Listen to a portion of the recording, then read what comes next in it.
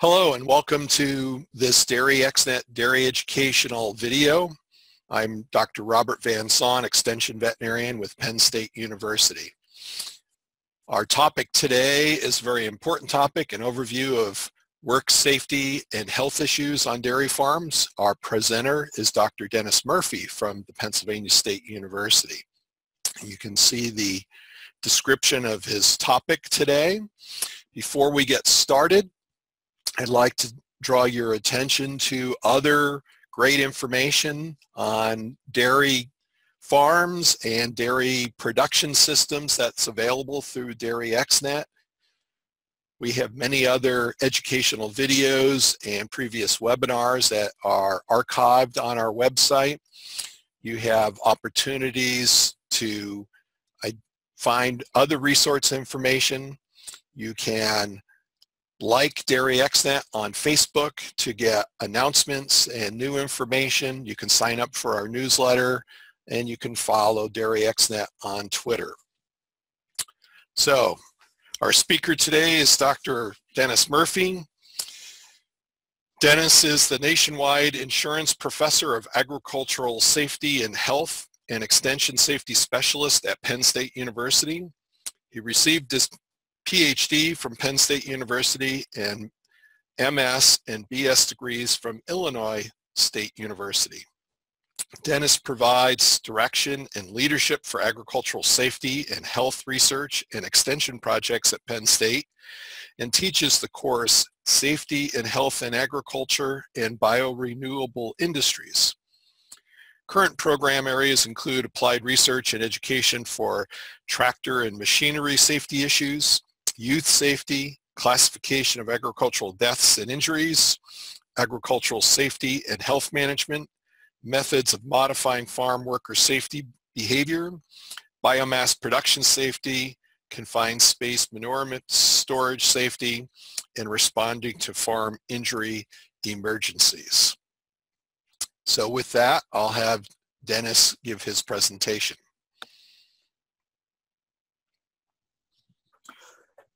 Welcome to this webinar on work safety and health issues that are pertinent to dairy operations. This presentation will take about 30 minutes and I'll touch on several different topics, but will not go into a lot of detail on any of them. The purpose of this webinar is to help everyone understand the breadth and range of major safety and health issues that are important to work safety on dairy farms. These are some of the specific topics that I'll touch on. I'll start with some things that may not be as well known about animal safety, including safety practices around bulls. Next, I'll talk about confined spaces and particularly manure storage and handling. I'll touch on just a couple of things about tractors, machinery, and equipment safety. That will be followed by identification of respiratory hazards associated with many dairy farms. Then I'll talk just a little about OSHA regulations and the OSHA Dairy Dozen, and then finish with a few comments about safety and health management planning. Again, I really won't get into a lot of detail about any of these topics, but do hope to give you enough information to help you understand why these topics are important to work safety and health on dairy farms. Animal-related incidents aren't as often fatal as tractor machinery-related incidents and usually don't result in amputated limbs, but they do happen often and cause a lot of lost time and medical care. I think most people in ag are aware of the fight and flight zones for livestock, and you can find diagrams like this in any number of ag magazines and extension educational resources. But people may be less aware of how animals see and hear, so let's take a quick look at a couple of these things for each of these. Even though cattle have a wide angle of vision, their lens is not as flexible as it is in a human's eye. Therefore, they move their heads up and down in order to focus. They also have pretty poor color distinction. And while they can judge some depth, distance, and speed directly in front of them, they don't do well with any of these when the movement occurs on a side because they are essentially only seeing with one eye. They also have great sensitivity to color contrast, meaning that they often balk at shadows that are across in front of them or uneven surfaces that you are trying to get them to cross. The ears on cattle work independently, normally towards a sound, so that the head can stay still. Their ears often follow the eyes so that they're looking at whatever they are hearing. The funnel shape of their ear amplifies sound, which makes the sounds louder and clearer, but then that makes them sensitive to high-pitched noises, and they will try to move away from the source if they can.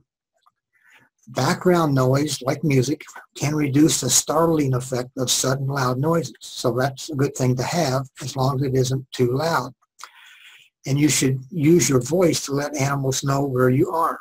Startled animals can jump and step on people while they are jumping around or turning around to see what the sudden noise or movement is behind them or to their side.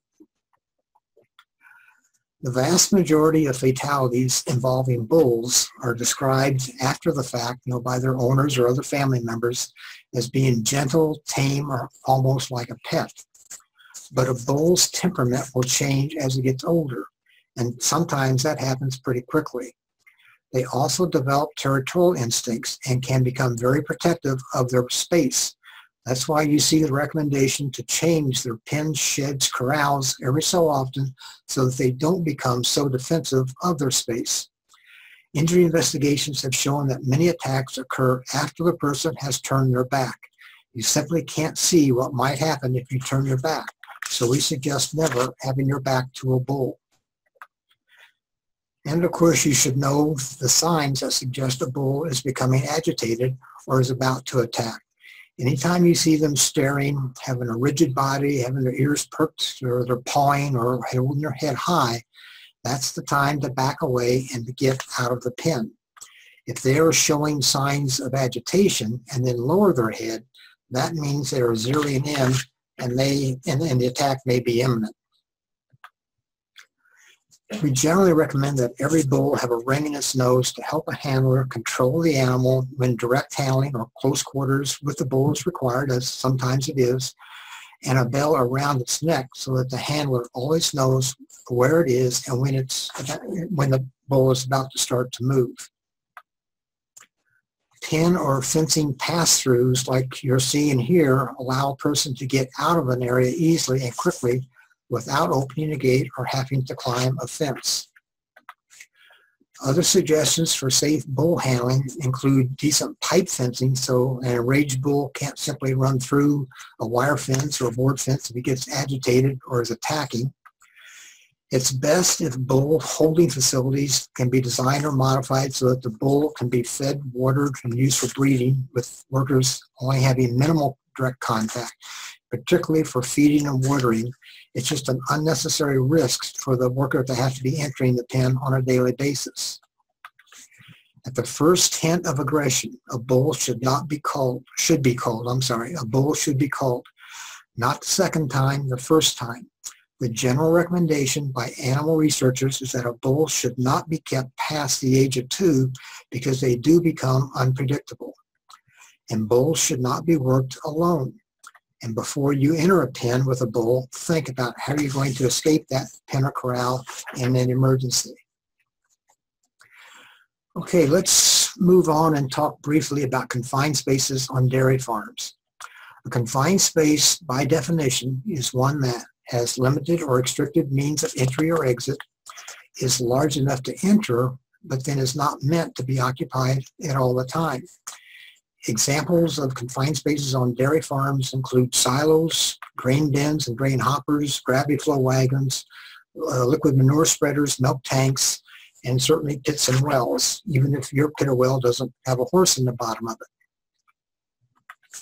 Also important to understand from a safety perspective is what makes a confined space an OSHA permit required confined space. A confined space that has one or more of these characteristics or hazards becomes a permit-required confined space, which then triggers several recommended safety procedures for safely entering that space. Almost all manure storages are permit-required confined spaces, and certainly liquid manure storage tanks are as well. I want to be sure and mention the gas hazards associated with manure storages. There are not only toxic gases, but combustible gases and a lack of oxygen in which to breathe. We used to think that these gases were primarily associated with below-ground storages, But fatalities in the Midwest and some non-fatal incidents here in the Northeast suggest that you can have these gases with open air and above ground storages as well. Of the gases, we know that hydrogen sulfide is the most hazardous gas, partly because it deadens your sense of smell, which can lead to a false sense of security. For example, you think you smell it when first entering the barn, but then it goes away, so you don't think about it anymore. And here in the East, we've learned that using gypsum as a bedding source can also increase the level of hydrogen sulfide produced. This slide shows the effects of hydrogen sulfide at different levels in parts per million, or ppm. Around 100 parts per million is when the sense of smell goes. 500 to 700 parts per million is when a person will lose consciousness within a few minutes and die relatively quickly if not removed from the exposure. But when a person is exposed to close to 1,000 parts per million, their respiratory system locks up with just a couple of breaths. They fall unconscious and die within minutes. When the exposure is at this high of a level, a person cannot be resuscitated by mouth-to-mouth resuscitation. It takes medical treatment by either a doctor or perhaps a paramedic that has arrived on the scene. Here are the recommendations for entering any type of manure storage, and most of these also apply to other types of permit-required confined spaces, such as upright silos and grain bins. Now, we don't have time to go into these in detail, but each of these best safety practices that I'm showing now will help reduce the risk for a person that enters a manure storage. I do want to encourage extension educators and dairy and manure facility planners to check out the ANSI ASAB standard that gives guidance on ventilating manure pits. Proper ventilation goes a long way in keeping people alive if they have to enter the pit. You can learn more about the standard at the web link in the video description box. Okay, let's talk for a few minutes about hazards associated with equipment used on dairy farms. There's a fair amount of different types of equipment, and they can all be loud and cause noise-induced hearing loss. Moving parts like PTO shafts are often not properly guarded.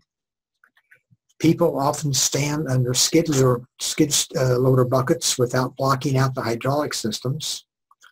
Farm equipment can spend a fair amount of time interacting on public roads with traffic and not having good results. Newer and heavier equipment falls through old barn floors or old floorboards in barns. And ATVs are often not used properly or not weighted properly. All of these things can result in a fatality or a crippling injury. I think most people are relatively familiar with tractor machinery hazards because they cut across all types of farms and ranches, and they aren't unique to dairy operations. So I won't spend any more time on this topic now because I think there are other important dairy farm hazards that really should be discussed. For example, from what I see in terms of the way dairy operators store their large round bales, they seem to be unaware that they really can fall and roll, crushing people to death. Sidewalls of bunker silos crack and break, allowing tractors to roll over during packing. Trench silo faces collapse and bury workers under tons of silage. And workers fall down or off upright silos and chutes as they maintain blower pipes, silo unloaders, taking doors in and out, leveling silage, or performing other types of silo or silage work. And there are serious respiratory hazards associated with upright silos that dairy operators may generally be aware of, but never seem to know any of the details. One of these hazards is silo gas, which is mostly nitrogen dioxide. But silo gas is also referred to as silo fillers disease. Symptoms are often delayed for several hours and range from eye irritation and flu-like symptoms for milder exposures to choking and burning in the chest for more severe exposure. Death from asphyxiation can occur hours after exposure if medical treatment isn't sought immediately upon those exposures. With high exposure, fluid starts to collect in your lungs, and the person essentially will eventually drown to death. This is most likely to happen in cases where a farmer has had a significant exposure, gets out of the silo, feels better immediately because he or she is in fresh air, but eventually lays down because they he or she isn't feeling well, or perhaps it's nighttime and they go to bed and go to sleep. Sometimes after they're asleep, they will wake up vomiting if they're lucky, but other times they never wake up and essentially die or choke to death from their liquid that is collected in their lungs. Best safety practices for silo gas include leveling off and getting the unloader in place immediately after the last load or at the end of the day before the gas has had time to generate at a high level. Ventilating the silo with a blower pipe, but realize that if the silage is more than 15 feet below the blower pipe, air will not get down to the silage level without an additional tube or hose that can direct that air flow downward to the level of the silage. Use fans to ventilate the unloader room. Keep the door closed between the unloader room and barn. And if children are on the farm, lock the doors to keep them out. Post warning signs that say something like danger, silo gas present. Use a portable gas monitor and wear it and take it with you as you enter the silo. Wait, roughly 3 weeks to re-enter the silo if you can, but if you can't, then you need to wear a self-contained breathing apparatus, or SCBA as it's often called. Always have a second person standing by to assist or to go for help if there is a problem. And if you do smell gas and seem to have some effects, leave immediately and then seek medical attention. The other primary respiratory hazard associated with dairy operations is organic dust that can be associated with moldy grain, hay, and silage. There are a variety of respiratory diseases from breathing in moldy dust, but the most serious one is farmer's lung because it's permanent, meaning that there is no cure, and once a person has it, it takes less of an exposure to trigger the ill effects each time that exposure occurs. A farmer with farmer's lung is usually driven off the farm entirely. They simply can't be anywhere near a barn or a hay. There's another disease that mimics farmer's lung, and it's called organic dust toxicity syndrome. The big difference, though, is that organic dust toxicity syndrome is not a sensitizing disease, so a person can get over it, and there is no permanent scarring or damage to the lungs as there is with farmer's lung. Some general symptoms for both farmer's lung and organic dust toxicity syndrome includes headaches, dizziness, sore throat, stuffy nose, sneezing, coughing, wheezing, get really tight in the chest, or even have shortness of breath. The best way to minimize dust hazards is, of course, not to let your crops get moldy, but that's pretty difficult to do in the real world. So the next best protection is the correct type of respirator. Unfortunately, a lot of people think that the inexpensive single strap lightweight paper mask like I'm showing now is a respirator, but it is not. It is a dust mask, but it only protects against particle sizes that will never reach the inner lungs where serious damage can occur. The two-strap mask, like you're seeing in the upper right-hand side, is an improved particulate respirator, and that will protect you against respiratory disease if it is worn correctly. But fitting and wearing a respirator correctly is not necessarily intuitive and is best accomplished with training rather than just leaving it for individuals to figure out on their own.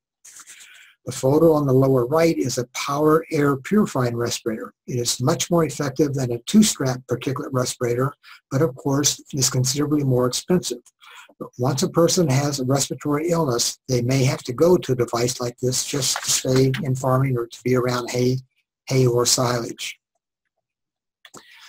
Okay, let's move on to OSHA and how it relates to dairy farms.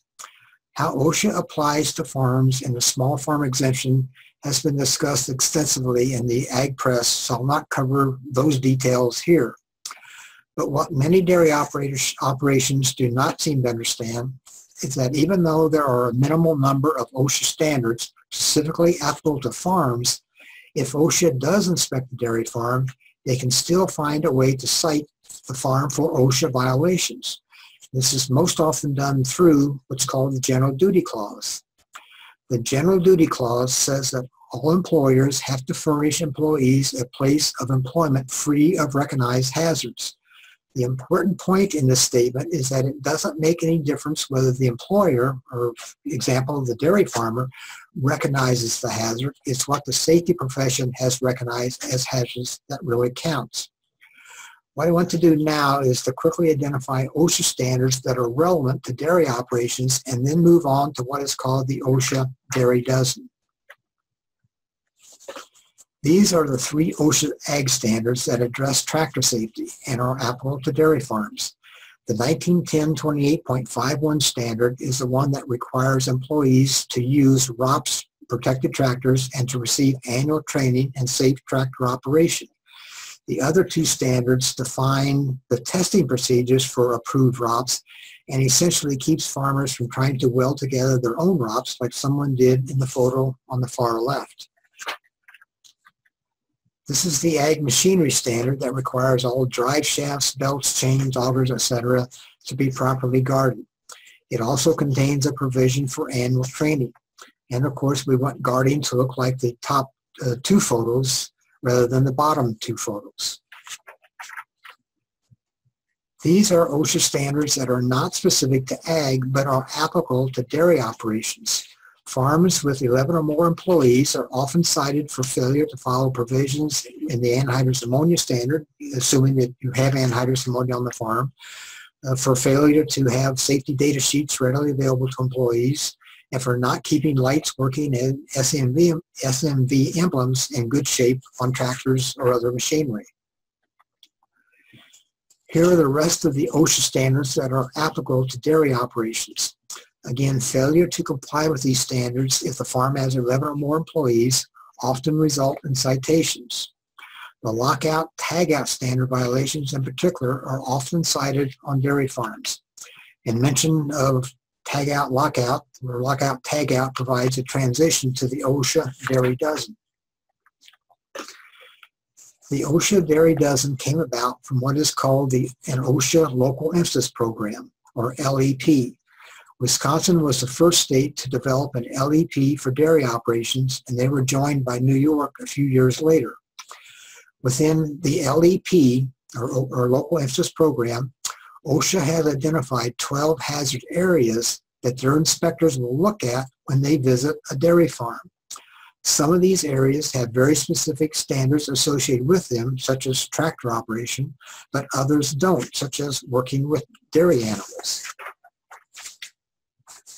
All the areas shown on this slide do have specific OSHA standards associated with the hazard area.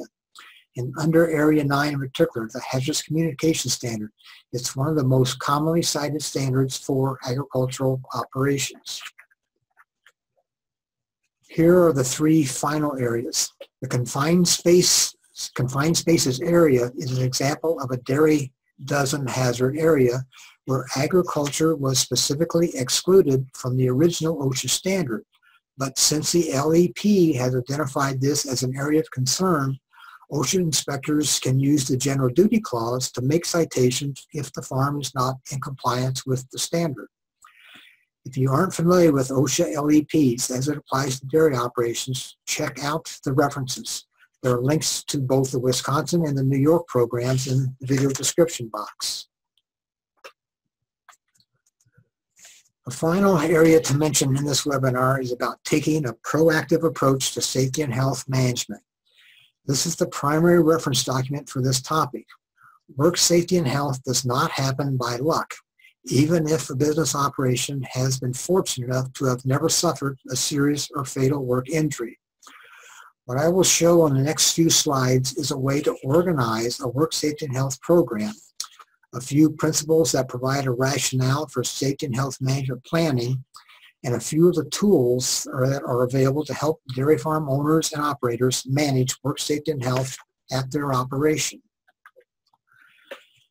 Here are a few principles that underline much of what drives safety and health management.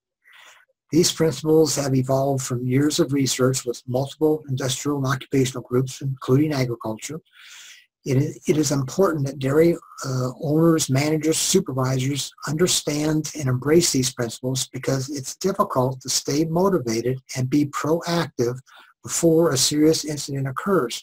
But that is specifically the point about being proactive with work safety and health.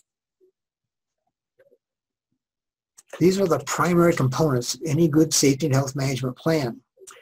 I can't go into a lot of detail about any one component, but I will show some of the tools associated with components 3, 4, 5, and 6, because these are the areas where many managers and operators seem to be the least knowledgeable about.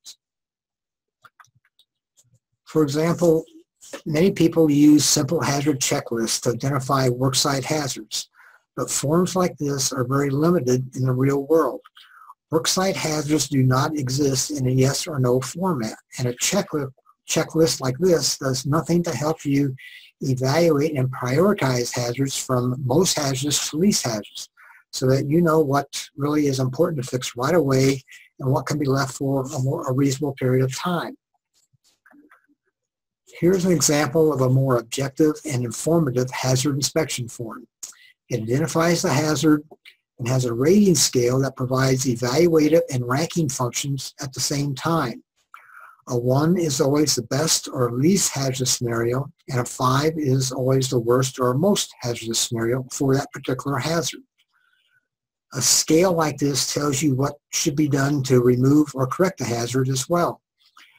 There are 12 different hazard items that can be checked on a tractor, such as the roll bar, the seat belt, the PTO, stub guard, the SMB emblem, lights, tires, and more. If a tractor has, say, if a farm has, say, 5 tractors, and this type of form is used on all of them, it then gives you an average score for tractors on the farm. Applying this type of a hazard inspection form to all machines, structures, shops, and other hazard areas would also let you develop a hazard score for the entire farm operation. Here's another example of a hazard inspection form that performs all 3 functions that make up a good inspection form. This form adds specific work tasks to the consideration of the physical hazard that may be present. This form also has fewer evaluative choices than a previous form, and they are not numeric, so it may take more work if you want to develop an average score. But still, this is far better than a form that only gives you a choice of yes or no, or maybe safe or unsafe. And like the other form, it lets you know what to do to correct the hazard, which is always a good thing. Here's a tool that helps guide a person as they think about options for eliminating and reducing hazards that are identified. It's almost always easier to provide a worker with personal protective equipment to protect against the hazard. But that's the bottom level thing. But providing a worker with personal protective equipment does nothing to eliminate or control the hazard itself. And it means that you're relying on the worker to always wear the PPE properly and when they need it. It's always more effective and permanent to apply the top 3 strategies rather than the bottom 3 strategies. Here's another tool called Job Safety Analysis that combines hazard identification with safety training. When jobs are broken down into the JSA format, it gives you a tool that identifies each step of a job, the ways a person could get hurt while performing that step, and the right ways to do the step and job so that no one does get hurt. This is a tool that was developed in the industrial safety field and is a staple of companies that are recognized as leaders in worker safety and health. It is always a challenge to have safety training that is interesting, relevant, and positive. Unfortunately, a lot of safety training is done through canned videos and PowerPoint presentations that do not connect well with a specific operation or a group of workers. But there are ways to make safety training relevant and fresh. One of these ways is to use current events such as a recent injury incident, or maybe a newspaper story about children, for instance, children being hurt, to engage workers in a structured discussion. A structured discussion means that you ask open-ended questions that help guide workers to discuss important safety information. The point of this type of training isn't to get everyone to necessarily agree of what might happen in an incident or an accident, or even to agree how to raise children safely on the farm. But it's to get them thinking and talking and sharing their own strategies and experiences for achieving safety on the farm, or particularly in dairy operations. Here's a specific training method called job instruction training that works well with job safety analysis. A job safety analysis with that JSA tells you what to teach, but JIT helps with the how of teaching. Each step in the JIT is important for this technique to work properly, but step 3 is really the key. What is important about step 3 is that the worker has to repeat the steps of the instruction, including your explanations of why this is a safe way to do the job. A person that cannot repeat instructions usually doesn't usually understand the instructions or the steps that they're about to do, nor are they going to remember the instructions the next time they have to do the job. Okay, this is the final slide on this topic, and just shows a structured method to self-evaluate your overall program. You can organize a safety program audit formed by the major components that I listed earlier. You can do it by the major activities that would operationalize your program components, or you can use specific hazards or safety topics such as tractors, machinery and equipment, confined spaces, regulatory compliance, or other types of topics. Okay, this completes this webinar. Feel free to contact me if you have any questions or want additional detail on some of the topics that I've covered. Dennis, I'd like to thank you for this very insightful information, very important information for those of us working on dairy farms. I'd like to remind the audience of the resources that DairyXnet can provide to you, our website, and this video will be archived on our website. Thank you.